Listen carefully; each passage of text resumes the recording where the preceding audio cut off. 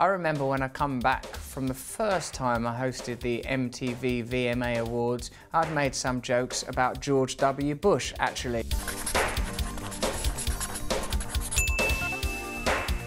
I said people say that America is not ready to elect a black president because it was going to be Barack Obama, but I know it's a progressive country because you've had that retarded cowboy fella in the White House for 8 years.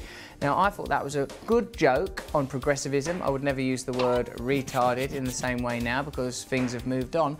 But when I got home, my God, the sheer weight of the death threats. Also, these balloons had been put in my room, like these helium balloons, to sort of celebrate the victory of the MTV VMAs.